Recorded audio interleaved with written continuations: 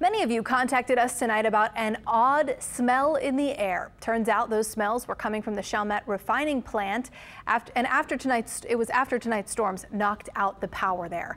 St. Bernard Parish President Guy McInnes told our partners at the Times-Picayune New Orleans Advocate that he witnessed a lightning strike just before that smell began. Duke Carter explains.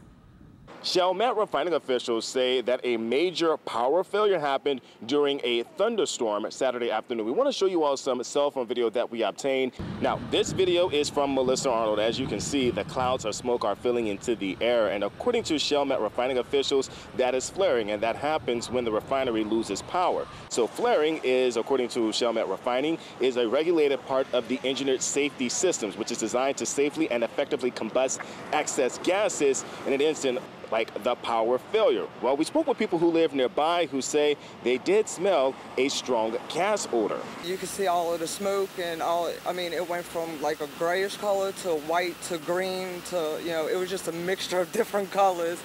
And then not long after that happened, there was a really bad odor of gas that we smelled as well.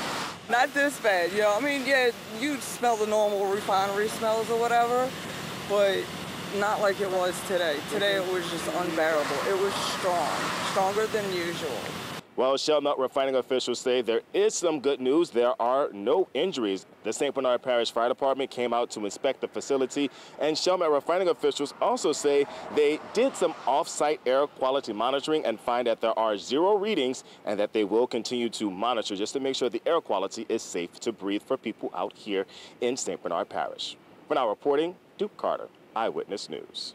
Now, officials say the smell was likely sulfur and hydrocarbons. According to the EPA, even short-term exposures to sulfur dioxide can harm the human respiratory system and make breathing difficult.